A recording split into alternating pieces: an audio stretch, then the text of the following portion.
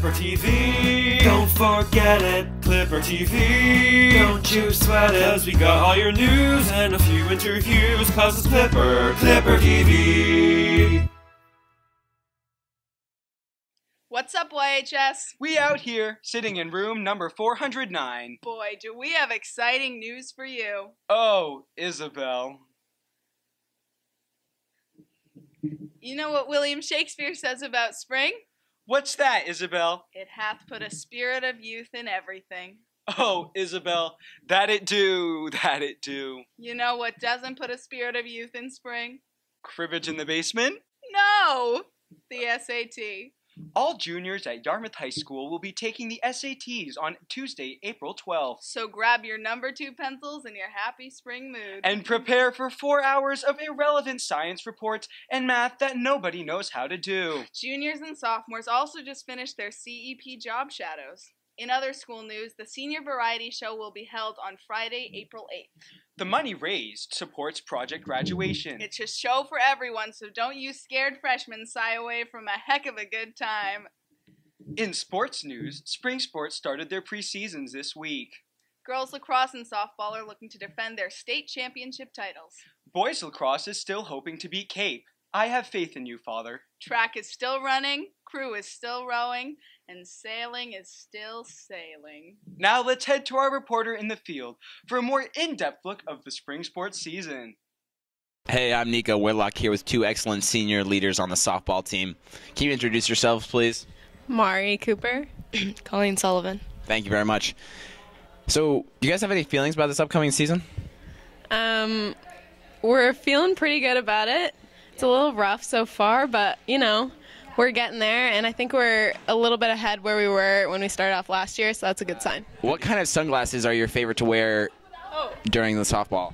Well, Nico, I just bought some brand new Oakleys. They're pretty freaking expensive, but definitely worth it. So Solid. Mari? I don't wear any sunglasses. I like it. All right, so you guys won the state championship last year, which is pretty dang sweet. How do you feel about this year? yeah, so it was our first in program history, which was pretty exciting. And right now we're trying to not focus on actually winning states. We're just taking it game by game. That's the best way to do it. So it's going good. That's what I like to hear. That's the role model for all spring sports right there. Thank you, and back to you. Now, for those of you who don't know about music, have we got the inside scoop for you? Check out Studio B Millhouse. Senior Evan O'Neill started a monthly gathering for all you lovers of the arts at Yarmouth High School. Let's see what she has to say about that. Thanks, guys. So could you explain a little bit more about Millhouse at Studio B? Yeah, sure. So the Millhouse at Studio B is basically a place where people outside of Yarmouth, people in the Yarmouth community, but a place outside physically of Yarmouth, can come to express themselves through music, like playing music, bringing art, reading poetry or other writing. And it's basically like an open forum, like an open mic sort of thing, where people can come gather and they can just hang out and listen to other people express themselves or do something themselves. But yeah, basically it's like an open mic. Very cool. And what inspired you to create Millhouse? What inspired me was kind of what I said before. I wanted like a place. I love Yarmouth and everything it has to offer and the community feel, but it's also very structured at the same time. So I wanted something like outside of Yarmouth, separate from the school, that is less structured. And what inspired me was wanting that kind of place for people to come express themselves. And I love poetry and writing and music, and my mom pushed me to do this. She pushed me to figure out a space that I could have this happen. And so I was lucky enough to know Rhonda and Ben Birkbeck. Rhonda is an interior designer, and Ben teaches music lessons to kids in Yarmouth, and they have a really cool space in the bottom of the mill, which is where I hold it. So they inspired me, and my mom inspired me, and just my love of the arts inspired me too, I guess. Great. And you're going off to college next year, so do you have any ideas for how Millhouse will continue when you're gone? Yeah, I've been thinking a lot about that, actually. I definitely want it to continue. I would love for someone maybe a junior, sophomore, underclassman to carry on the tradition. I have a few people that I've been talking to, but no one has really strongly come forward and like asked me directly for it. So if you're interested or you want to see it continue, let me know and we could talk and maybe figure something out. But yeah, I would love to see it continue after I leave for college. Great. And the next Millhouse is at Wednesday, April 13th. Boy, is that music to my ears. Mine too. Well, let's take a look at what other YHS students are up to. Sam Potter just started his new business, Labor Lion. Nick Prado, take it away, son. Thanks, guys. So I'm here with Sam, who's going to tell us a little bit about Labor Lion. So Sam, how did you get started with Labor Lion? I used to do a lot of work around town, and I was really interested in doing lawn mowing, raking, shoveling, that kind of thing around town. But there was really no way to like aggregate jobs or aggregate how much money I was making or anything. So I figured there was a way to decrease on these pain points for students who wanted to make some money and then homeowners who wanted to get jobs done. So the result of that was a platform to connect the two in a way that both sides were happy with it.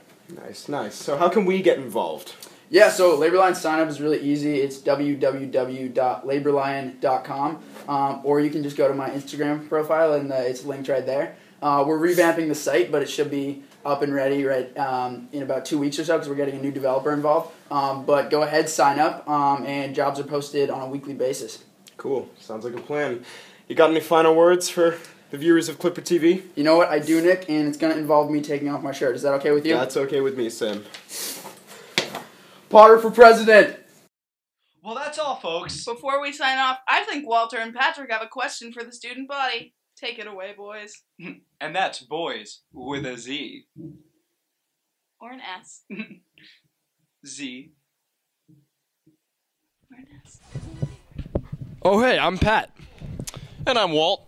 And in honor of April showers, we're going to be asking the student body today, What's your favorite thing to do in the rain? Let's go see what the students have to say. What's your favorite thing to do in the rain? I like to go on walks with my girlfriend, Sydney. I like to go outside when it's raining and just play in the puddles. I like to dance. I just sit inside and watch TV. What's your favorite thing to do in the rain? Splash through puddles. You like take off your shoes and you like get in like shorts and a t-shirt and you like run around outside when it's like pouring because it's so much fun because you can like run super long. Yeah. I kind of just stay in my PJs and watch Netflix. I like to stay inside and read, I guess. I like to stay inside and watch Netflix. Probably stay in bed. What's your favorite thing to do in the rain? Play lacrosse. I like to sleep. Go surfing. Dancing in the rain. I just love splashing around in puddles. What do you like to do in the rain? I like to roll. Wow, we're here with the celebrity today, Mona. I don't like the rain. It makes my paint dribble. What's your favorite thing to do in the rain? Dance outside shirtless. Wow. I like to jump in puddles. I like to jump in the rain, I guess. Dance. What's your favorite song to dance to in the rain? Dancing in the rain.